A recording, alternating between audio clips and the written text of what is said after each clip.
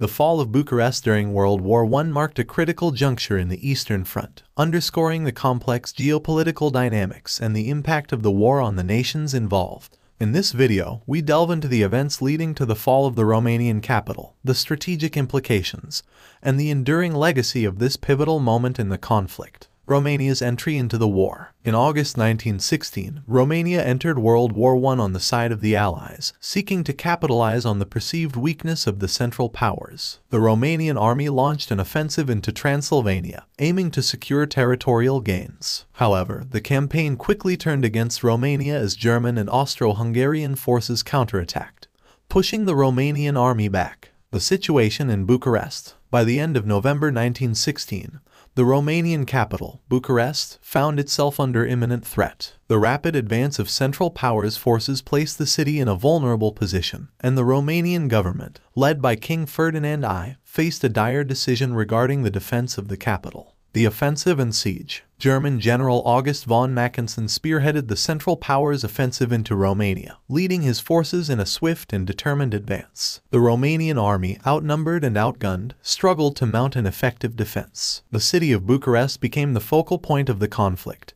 facing a siege as the Central Powers closed in. The fall of Bucharest. On December 6, 1916, after a week of intense fighting and encirclement, Bucharest fell to the Central Powers. The occupation of the Romanian capital was a significant blow to the morale of the Allies and marked a turning point in the Eastern Front. The fall of Bucharest symbolized the challenges faced by smaller nations caught in the maelstrom of World War I, where strategic decisions and military campaigns could swiftly alter the course of events. Strategic implications. The fall of Bucharest had strategic implications for the broader war effort. Romania's entry into the war had initially been seen as a potential game-changer, but the swift defeat and occupation of its capital weakened the Eastern Front for the Allies. The Central Powers gained control of key resources, including oil fields, and solidified their position in the region. Occupation and legacy. The occupation of Bucharest brought about a period of significant hardship for the city and its inhabitants. The Central Powers established control over the administration and resources, and the people of Bucharest faced the challenges of living under occupation.